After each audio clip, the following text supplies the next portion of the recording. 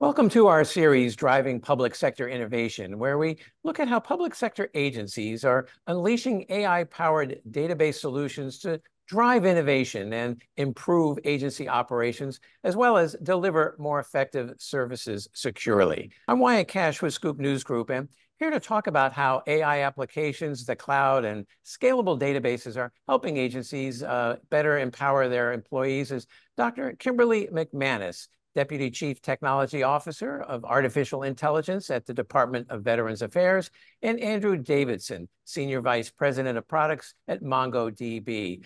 Kimberly and Andrew, thank you so much for joining us. And Kimberly, I'd like to start with you. How are public sector agencies and the Veterans Affairs Department in particular integrating AI to streamline workflows, and what data management improvements have you observed in doing that?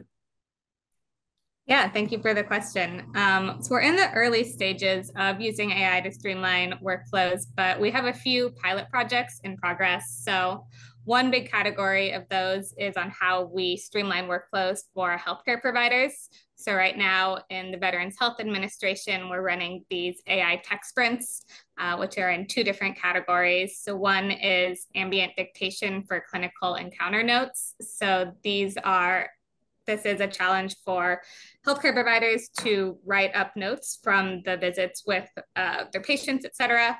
This particular technology automates that. So it will record a doctor-patient conversation, transcribe and summarize that note for a doctor to review and then put into the EHR.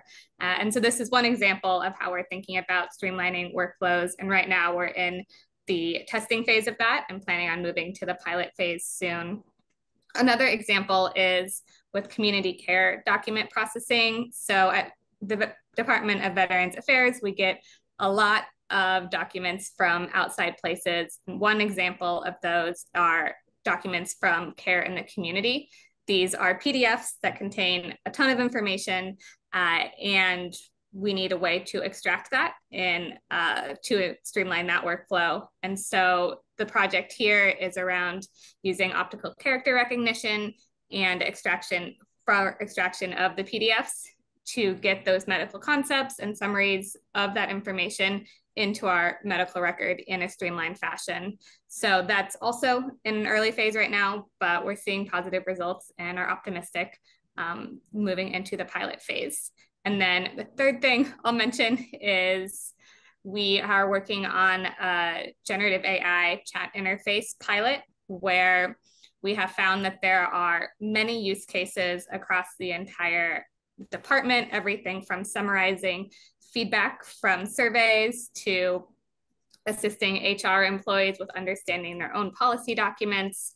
And so we have a chat interface pilot that we're running now that will allow faster search and summarization of a wide variety of information at VA. Sounds like a lot of possibilities there in improving performance and efficiency across the department. Thank you for sharing those. Andrew, I'm curious from your additional perspective, how else are you seeing public sector agencies more broadly integrate AI to streamline their workflows and in particular with data management improvements as an outcome? I mean, there are use cases across the board, both in the public sector and the private sector. I thought those were some great examples and actually really cover the spectrum of some of the most common we're seeing. Certainly, knowledge agents and customer service agents that are all about empowering internal employees to better service citizens and or customers, depending on the context, is one of the most common use cases we're seeing. You know, I think taking a step back, people are feeling generally a bit overwhelmed right now. Most enterprises certainly are in that early stage of adoption here, feeling a bit overwhelmed because every week or every month there's a new headline, a new component of the stack being disrupted, a new large language model, a new inference service, a new framework. And so it's kind of this question of where do I place my bets to feel like I'm not going to be left behind quickly? And I think the good news is the teams that get it right now are realizing this is fundamentally about building software. So it's about empowering full stack software teams, but taking advantage of new tools. And at its core, it's about ensuring that you're thinking about pulling data into your operational data layer and making that data available to use with retrieval augmented generation. And the skill set for doing that, whether it involves OCR from documents or pulling data in from end users, and kind of learning these workflows. Once you kind of look at it, it becomes pretty demystified and accessible to people. And then Kimberly, back to you. You mentioned AI, but talk to us a little bit more about data management platforms, and how are those platforms combined with AI helping to foster more innovative solutions at the Department of Veterans Affairs?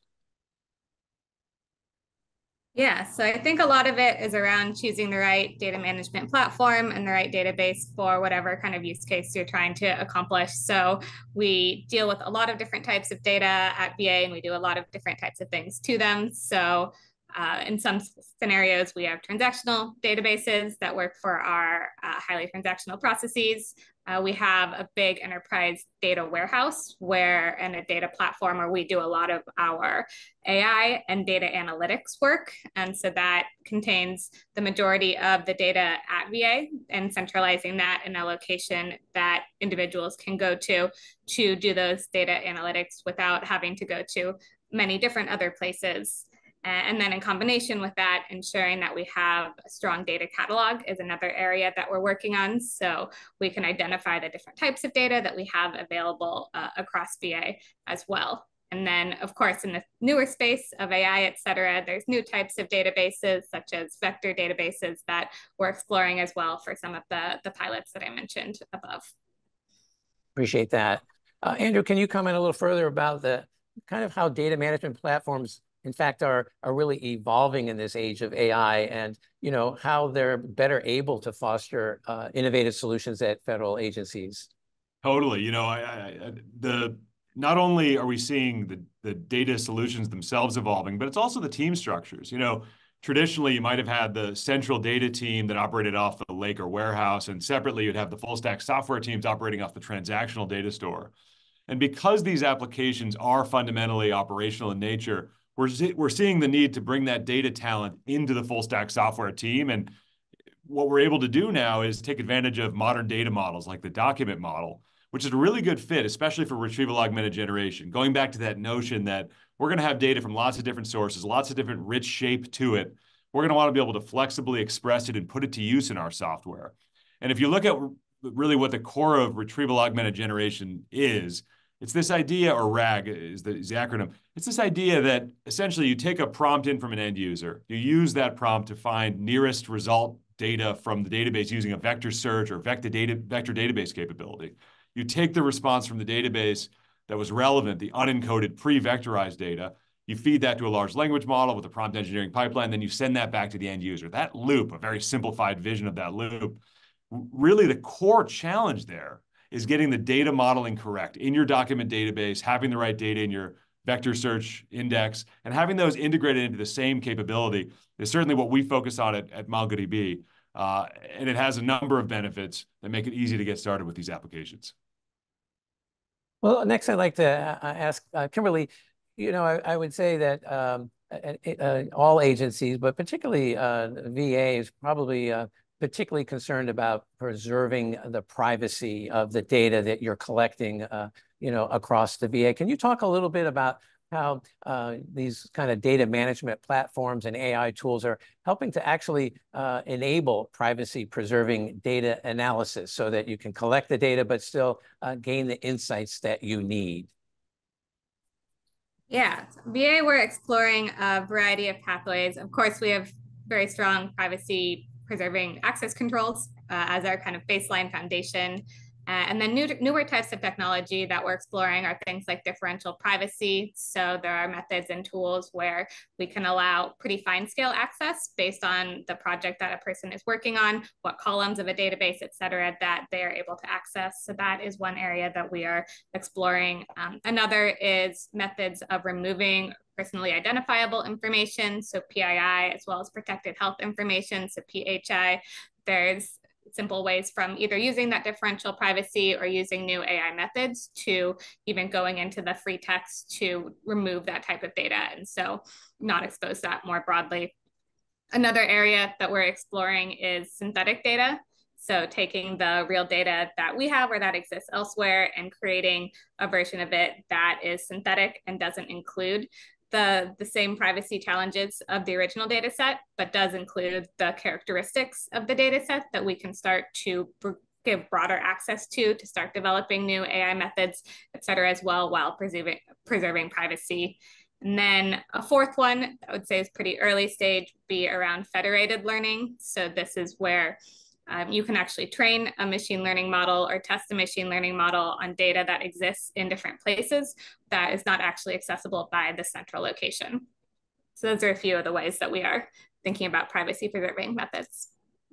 Sounds like a lot of innovative approaches there. I appreciate your sharing that. Andrew, what else are you seeing in the way of, data management platforms evolving to be more powerful in the way of delivering analysis, and yet being more effective in preserving the privacy of the data that those databases hold?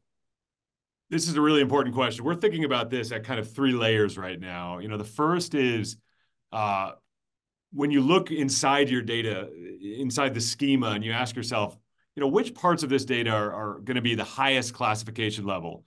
Well, the question has always been, how do I put that to use in software, in other words, in a transactional database, while preserving encryption everywhere, without giving up the ability to derive insights from it? And this has been a tricky tension in the industry. We've actually been the first to introduce into industry something we're calling queryable encryption. It comes out of a research field called structured encryption. It actually allows you to do encryption in use while doing certain classes of queries.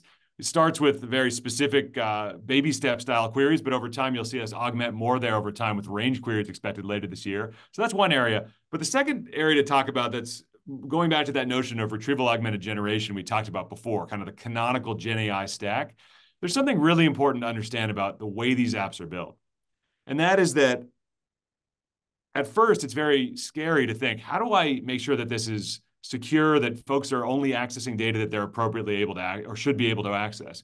But when you look at the way these apps are built, essentially, if an end user is coming in with a prompt, natural language style, what you can very easily do is combine that vector search query with other hybrid search capabilities and filters to ensure that you're only going to use in your prompt engineering pipeline data that end user is authorized to. And once you realize it's just role-based access control, which we've all been using for decades, but putting it to use ahead of the prompt engineering step, it greatly simplifies the anxiety around what it means to build appropriate privacy-optimized Gen AI applications. So I think just having that light bulb moment is really important for people. And the third layer of this, to me, which is quite different, is all about when you're taking advantage of cloud building blocks. The whole idea there is you're moving up a level of abstraction. You're allowing a smaller number of people to move faster because they're building on a set of building blocks that hide the complexity on the back end, but also hide a lot of the threat vectors. Those threat vectors are now pushed into the service provider, and assuming you trust the service provider, this has a lot of benefits because that smaller team can move faster and think less about all these manual components that need to be governed behind the scenes. So in general, the shift to taking advantage of cloud and SaaS services has major implications for us being able to build faster while preserving privacy. And then let me just follow on that. So how can cloud-based data management platforms, coupled with AI-powered tools that are offered by today's cloud providers, how can they further enhance the broader data security landscape for public sector agencies? I think the core here is we now have all the building blocks that we need, whether you're in the private cloud on-prem or fully available now in the public cloud. And I know public sector agencies are going through a long transition there. Instead of the old posture of lift and shift, you can now move up that level of abstraction, take advantage of modern tools. You can have great modern tools for the application tier, for the data tier. For example, MongoDB Atlas is our service within the public cloud, including Atlas for Government. And there's many other compatible tools all around the ecosystem, the frameworks tier, the LLM foundation model serving tier, and more. So you can build with these services and not feel locked in while preserving the ability for small teams to move fast and balance the risk profile. It's kind of the dream state for the public sector. And then, Kimberly, from your perspective, as someone that probably uses multiple clouds externally, internally, et cetera, what's really important for you as you move forward to ensure the security of your data with these more modern platforms? Yeah, I think most of what has been mentioned by Andrew and I previously are what are kind of top of mind for us. We're continuing to explore the various database technologies as well as AI technologies to figure out which ones will best contribute positively to our mission. So really taking a measured approach, figuring out what each solution has to offer, rapidly testing and piloting the potential technologies in low risk settings to determine whether or not to invest in it and whether or not it's improving outcomes. Absolutely. Well, Dr. Kimberly McManus and Andrew Davidson, thank you so much for taking a few minutes to share your respective perspectives on this whole topic of modern databases and making sure that privacy and security are assured across federal agencies. So thank you so much for joining us. Thanks so much for having us. Thank you.